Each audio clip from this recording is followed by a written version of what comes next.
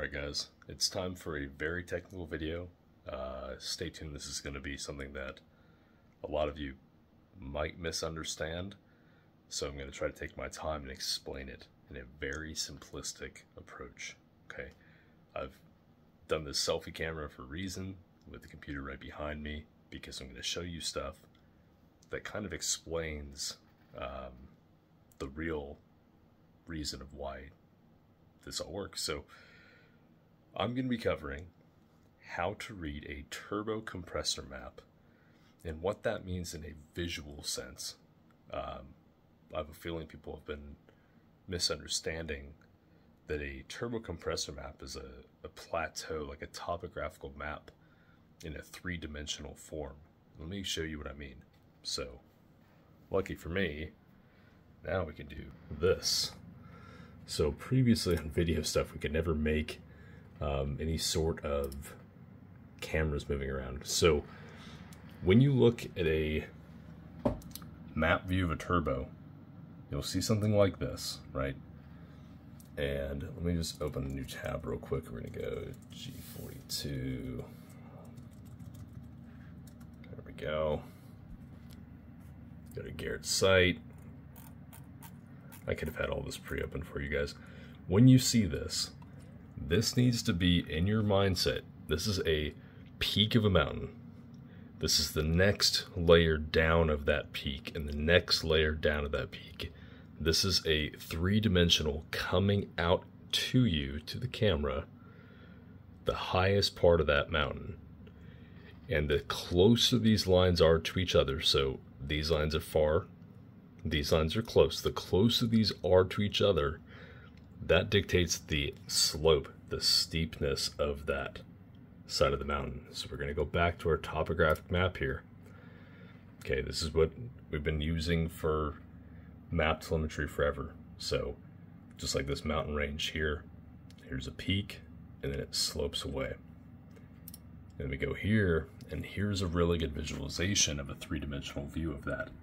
So if we've got this peak right here, this is our peak right here. The next slope down at the next height is this next plateau region right here. And you can see the elevation change based on this. Okay, so notice how these are further apart, these are close together. Steep slope, see?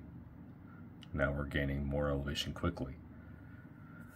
So I know I don't have the time to do this sort of stuff, but for each of these compressor maps, if you can imagine us doing the same sort of thing, we've got this big central top ridge here, and then it very quickly, almost like a square, falls off with a slope. And so that gets you there. Another thing is pressure ratios are seemingly calculated incorrectly, especially for compound turbo setups. So you're going to have atmospheric. So let's say, let me grab a little notepad and show you guys this.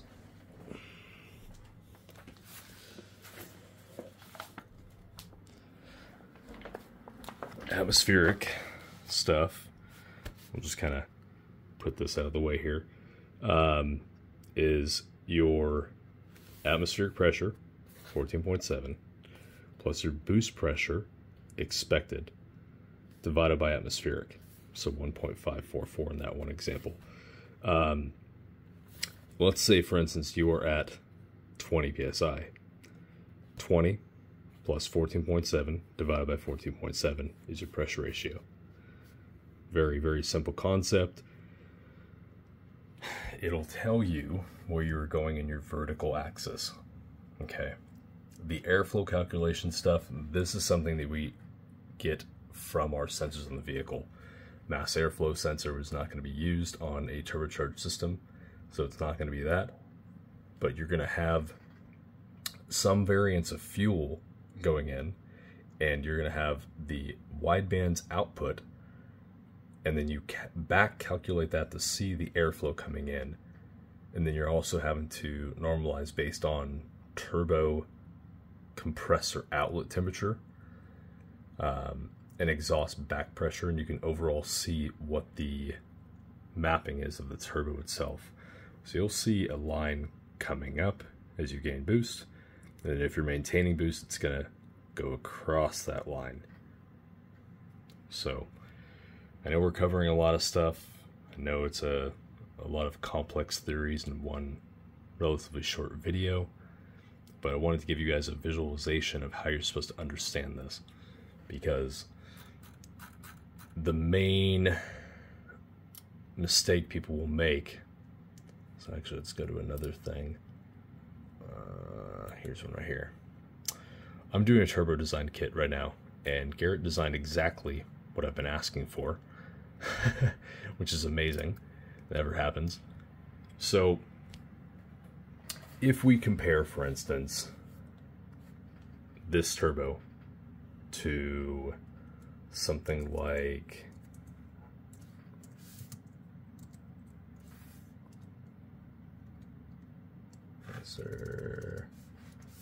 map to something like this.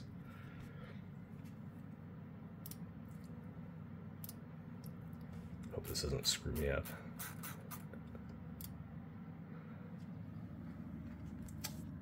So we'll see here, these guys were smart enough to map airflow based on what they're getting for fuel per a given RPM point, which is fantastic. A lot of these VW forums that make this stuff, the guys are brilliant. They're very on top of their stuff. So you can see the overall shape of this curve. So these spacings are very, very wide. This is likely a 60% cutoff. This is likely somewhere around 74 to 76% total efficiency, and then it falls away. So you're probably getting 4% per step. But if you see here, this is a turbo that I'll be replacing. The maximum flow, if we were to take this line here, where the turbo is now starting to overspeed and go draw down, it's about 57 pounds a minute, 56 pounds a minute. Now, we look at the surge line, let's say we're pressure ratio of 2.5, we go across here, and we're going to be hitting the surge line at right about 22 pounds of air per minute. We're going to go to this new one that I just spec'd out. We're going to go back to our 2.5, and what are we at? 22. So this turbo will come online without surging at the same point. The other one ran out of steam at 56. Look at what this thing's doing at 56.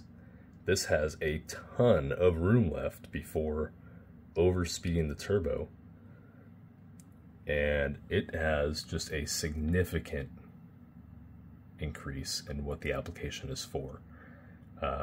So when I go to spec out turbos for you guys, which I do this every day, non-stop, this is what I do.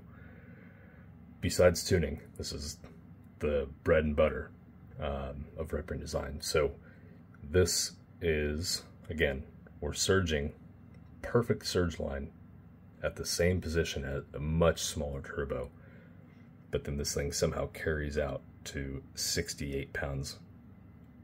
And for the application, we're going to have an efficiency gain peak probably somewhere about 5%, but an average probably over 12%, which is just huge. So the total power output probably about 15-20% over, but the area under the curve is going to be massive gain. I'm talking like 35-40%. So really looking forward to this one. It's a custom project, and it was a turbo that I was unexpected to get, and it just kind of popped up in the market, and I said, I want it. That's exactly what I needed, because I was going to make a custom version of this. And thank you, Garrett, for making it right, making it exactly what I needed. But hopefully this gives you guys an idea of how to read these maps. Again, closer together is a steeper slope, further apart is a softer slope, just like we're seeing right here. fantastic topographic explanation. And again, these are used for everything. So we're getting what you're seeing on the map and a 3-dimensional version of that below. So I hope that helps a lot of you guys out. I'm more than happy to go over specifics on turbocharger design. I can sell you all these products now. I just marketed with a team to now I have ECU stuff. I have pretty much everything you can imagine. Look, dirty clothes. I work too much. So those are all clean, by the way. I have everything we need for ECU stuff. Of course, I can get turbo stuff, fuel systems, ignition systems. So everything that you can think that you need for your car, I'm now working in a dealer network to have access to all of that for you. So now I can kind of move forward and pretty much help more people. That's the bottom line. Previously, I was having to divide a lot of my attention to say, like, go to so-and-so, I trust them for this, and then they jump to one person to the next person to the next person, and it was very frustrating for them. So I'm now becoming a one-stop shop, and I think that a lot of you will appreciate that, because now you're getting it all. You're getting the experience, the insight to why I choose certain products for projects, and I think that that's overall going to be a benefit to most of you, and that's the whole point of doing this. So reach out if you have any questions on turbo compressor maps, turbo design, and overall usage for your vehicle, because this is what I do. So another one from Right Brain Design, and I'll catch you guys in the next one. Cheers.